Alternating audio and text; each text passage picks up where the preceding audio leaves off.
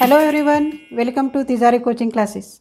आजच्या भागात बघू आपण प्रॅक्टिस सेट 5.2 मधलं प्रॉब्लेम नंबर 7 अँड 8. चला तर आपण बघू पहिल्यांदा problem number 7.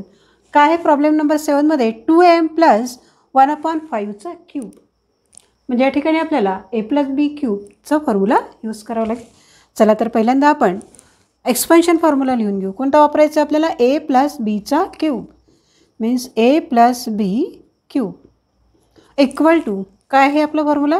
a cube plus 3a square B plus 3ab square plus B cube. हा आहे आपला एक्सपेन्शन फॉर्म्युला. काही लोक दॅरफॉर 2m plus 1/5 cube equal to, आधी आपण एची व्हॅल्यू कोणती आहे आणि बीची व्हॅल्यू कोणती आहे हे आपण लिहून घेऊ.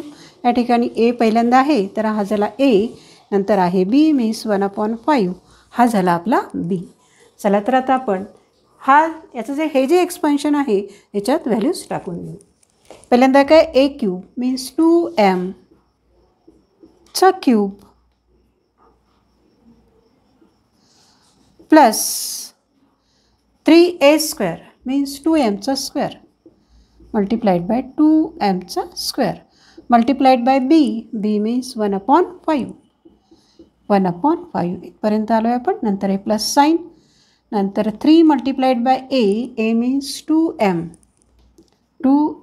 नंतर आहे बी स्क्वेअर म्हणजे 1/5चा स्क्वेअर. बीची व्हॅल्यू किती आहे? 1/5 म्हणजे 1/5चा square.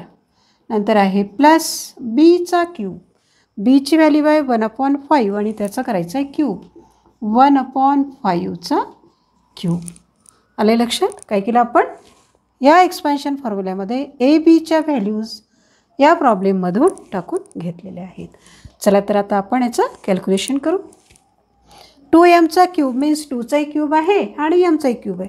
2चा cube means 2 multiplied by 2 multiplied by 2 means 2 multiplied by 2 means 4 multiplied by 2 means 8m cube plus काही 3 मल्टिप्लाइड बाय 2चाही स्क्वेअर आहे 2m स्क्वेअर मीन्स 2चा स्क्वेअर 4 आणि mचा square m square multiplied by 1/5 as it is, जसे तसे राहतील. नंतर आहे प्लसचं sine, मग 2 multiplied by 3 means 6 आणि m multiplied by 1/5चा square means 1चा square 1 आणि 5चा स्क्वेअर 25. नंतर येईल plus 1/5चा cube means 1चा cube 1/5चा cube वाटल्यास आपण पुढच्या स्टेपमध्ये लिहून घेऊ 1/5चा क्यूब. चला तर पुढे सॉल्व करूया आपण. 8m cube plus 3 4 12 m square upon 5 आहे. या ठिकाणी आपण याला अपॉन 5 असं सुद्धा लिहू शकतो. या ठिकाणी 5नी 12ला आपण डिवाइड करू शकत नाही, याला रिड्यूस करू शकत नाही म्हणून हे असेच राहतील. प्लस काय आहे 6m आणि अपॉन 25 या ठिकाणी सुद्धा आपण रिड्यूस करू शकत नाही आहे. Plus 1/5चा cube, 5चा cube means 5 multiplied by 5 multiplied by 5 5 जार किती होतात? 25 आणि हे मल्टिप्लाइड बाय 5 25 5 जार 125 म्हणजे 5चा क्यूब किती येईल? 125. तर अशा प्रकारे आपल्याला मिळालेलं आहे. या ठिकाणी आपण ॲडिशन करू शकत नाही कारण लाईक टर्म्स आपल्या नाही आहेत. या ठिकाणी क्यूब आहे, या ठिकाणी स्क्वेअर आहे, या ठिकाणी m आहे आणि या ठिकाणी mची टर्म नाही आहे. म्हणजे आपण सर्व नंबर जर असते तर आपण निश्चितच त्यांचं कॅल्क्युलेशन केलं असतं. तर आपल्या या ठिकाणी ॲन्सर आपल्याला मिळालेला आहे. चला तर ॲन्सर लिहून घेऊ. काय काढलं आपण? कशाचा ॲन्सर काढला आहे? 2m प्लस 1/5 ब्रॅकेटमध्ये आणि त्याचा cube equal to 8m cube plus 12/5m square plus 6/25m plus 1/125. तर हे झालं आपलं ॲन्सर. काय केलं आपण एक्सपान्शन फॉर्म्युला आधी लिहून घेतला आणि एक्सपान्शन फॉर्म्युला आपला ए आणि बीच्या फॉर्ममध्ये आहे, म्हणजेच ए बीच्या ज्या काही व्हॅल्यूज आहेत त्या टाकून आपण कॅल्क्युलेशन केलेलं आहे. आणि अशा प्रकारे आपलं प्रॉब्लेम नंबर 7सुद्धा कंप्लीट झालेला आहे. नंतर वळू आपण प्रॉब्लेम नंबर 8कडे. आता बघू आपण प्रॉब्लेम नंबर 8. काय आहे आपलं problem number 8? 5x upon y plus y upon 5x चा क्यूब, म्हणजे क्यूब आहे या ठिकाणी आणि मध्ये आहे प्लस साईन. म्हणजे आपल्याला एक्सपान्शन फॉर्म्युला कोणता वापरावा लागेल? a plus B cube equal to काय आहे फॉर्म्युल्यामध्ये कसं याचं expansion? a cube plus 3a² b plus 3ab² plus b cube. काय लिहू मग? Therefore 5x upon y plus y upon 5x cube equal to, आता आपण ए आणि बीच्या व्हॅल्यूज काढून घेऊया. एची व्हॅल्यू आहे 5x अपॉन y, हा एवढा झाला आपला ए आणि हा झाला निश्चितच बी. चला तर ए आणि बीच्या व्हॅल्यूज टाकून याचं जे एक्सपान्शन आहे याच्यात ए आणि बीच्या व्हॅल्यू टाकून घेऊ. ए क्यूब मीन्स काय येईल या ठिकाणी? 5x अपॉन y चा cube plus 3 multiplied by a².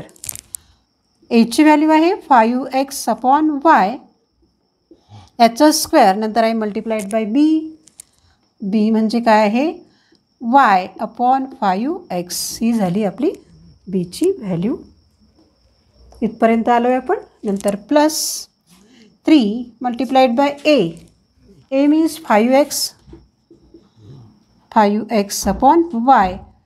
नंतर आहे b² म्हणजे काय येईल? y अपॉन 5x चा स्क्वेअर प्लस बी cube means y upon 5x चा क्यूब, y अपॉन 5x चा क्यूब. ज्याचे स्क्वेअर आणि क्यूब जे आपल्याला काढायचे असतात तर त्याला ब्रॅकेट करून त्याचे क्यूब लिहायचे, म्हणजे आपली गडबड होणार नाही. चला तर पुढे सॉल्व करूया. या ठिकाणी 5x अपॉन yचा क्यूब म्हणजे 5चा क्यूब आहे, xचा क्यूब आहे आणि yचा पण क्यूब आहे. 5चा क्यूब काय आहे?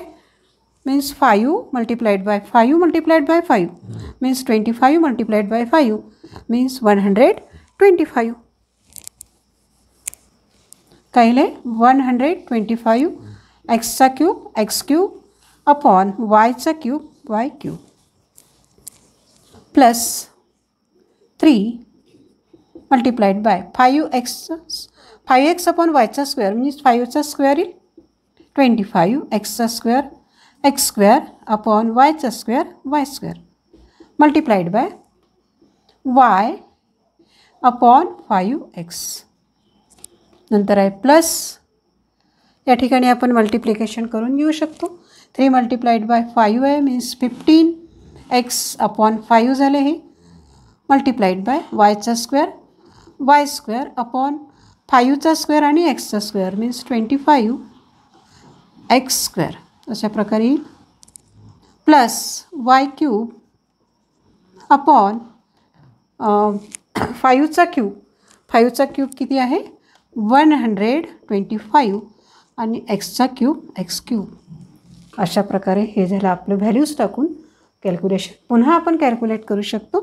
बघू काय येईल 125 x cube upon Y cube हे असंच राहील प्लस बघू इकडे काय काय आहेत. या ठिकाणी 5 आहे आणि इथे 25 आहे. 5च्या टेबलमध्ये 25 येतात मीन्स 5 1 5 5 5 जर. नंतर या ठिकाणी वाय आहे. वाय या स्क्वेअरसोबत कट होईल कारण Y square means Y multiplied by Y म्हणजे एकच वाय शिल्लक राहील. आणखी पण कट होतो आहे. हा एक्स कट होतो. X square means x multiplied by x. एक एक्स या एक्ससोबत कॅन्सल झाला आहे. आता काय काय शिल्लक राहिलं ते बघू. काय राहिलं आहे 3 मल्टिप्लाइड बाय 5 म्हणजे किती झाले 15. 3 मल्टिप्लाइड बाय 5 आणि या ठिकाणी आहे एक्स, बाकी इथे काही नाही आहे एक्स आणि खाली राहिलं आहे फक्त वाय. आले लक्षात? सगळं काळजीपूर्वक करायचं आहे. नंतर प्लस पुन्हा बघू आपण या ठिकाणी एक y आहे, या ठिकाणी y मल्टिप्लाइड बाय y आहे, म्हणजे एक y कॅन्सल झाला, एकच y शिल्लक राहिला. x आहे, या ठिकाणी x square means x multiplied by x, या ठिकाणी सुद्धा एक x कॅन्सल झाला आहे. आता 15 आणि 25 कोणत्या टेबलमध्ये येतात? 5च्या टेबलमध्ये येतात. 5 3 जार 15 अँड 5 5 जार 25 अशा प्रकारे रेड्यूस होऊ शकते. पहा काय आहे 15 अपॉन 25 आहेत. 15 कसे लिहू शकतो आपण? 3 मल्टिप्लाइड बाय 5 आणि 25 कसे लिहू शकतो? 5 मल्टिप्लाइड बाय 5. तर या ठिकाणचे 5 5 कॅन्सल झाले, काय राहिले शिल्लक? 3/5 3/5. तर अशा प्रकारे आपण याला रिड्यूस करू शकतो. काय राहिलं आहे शिल्लक आता या ठिकाणी? 3. या ठिकाणी एक्स कॅन्सल झाले आहे, काय राहिलं आहे? वाय. अपॉनमध्ये काय राहिलं आहे? 5 आणि ह्याच्यातला x 5x plus y cube upon 125x cube. तर आपलं कॅल्क्युलेशन कंप्लीट झालेलं आहे. या ठिकाणी हे आलेलं आहे. लाईक टर्म्स आहेत का? इथे एक्स अपॉन वाय आहे, इथे वाय अपॉन एक्स आहे. लाईक टर्म्स नाही आहेत ह्या. एक्स अपॉन वाय आहे आणि हे आहे Y upon x. Like terms नाही आहेत.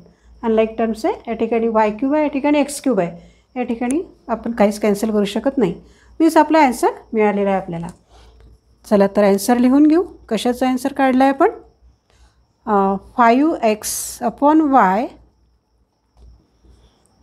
Plus y upon 5x cube equal to काय काढलं आहे आपण? 125x cube upon Y cube plus 15x upon Y plus 3y upon 5x plus y cube upon 125. व्यवस्थित लिहून घेऊ. 125x cube. तर अशा प्रकारे आपल्याला हे ॲन्सर मिळालेलं आहे. पहा या ॲन्सरमध्ये कॅल्क्युलेशनमध्ये गडबड होण्याची शक्यता आहे. काळजीपूर्वक करायचं. प्लसचं साईन कुठे आहे? मल्टिप्लिकेशनचं साईन कुठे आहे? हे मल्टिप्लिकेशनचे साईन, हे प्लसचं साईन. प्लस आणि मल्टिप्लिकेशनचे साईन व्यवस्थित लिहायचे. बरेच जण काय करतात? प्लसचं साईन जे असते अशा प्रकारे हे प्लसचं साईन लिहिता लिहिता प्लसच्या साईनला इन्क्लाइन करतात.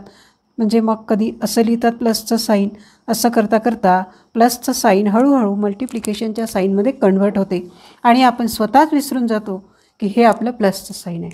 म्हणून प्लस आणि मल्टिप्लिकेशनचं साईन व्यवस्थित लिहायचं. पहा मल्टिप्लिकेशन कुठे आहे लक्षात ठेवायचं. प्लस कुठे आहे हे लक्षात ठेवा. या ठिकाणी मल्टिप्लिकेशन आहे, या ठिकाणी हे प्लस आहे. हे सगळे साईन व्यवस्थित लिहायचे आणि जेवढं मल्टिप्लिकेशन आहे तेवढा भाग हा व्यवस्थित सॉल्व करायचा. या ठिकाणी एवढं मल्टिप्लिकेशन आहे, या ठिकाणी हे मल्टिप्लिकेशन आहे. तर हे व्यवस्थित सॉल्व करायचं आणि पुढे ॲन्सर काढायचं. अशा प्रकारे आपण प्रॉब्लेम नंबर 8सुद्धा कंप्लीट केला आहे. म्हणजेच आपला प्रॅक्टिस सेट 5.2 हा कंप्लीट झालेला आहे. तर पुढच्या भागात बघू आपण निश्चितच पुढचा एक्सपेन्शन फॉर्म्युला. तर thanks for watching. Happy learning.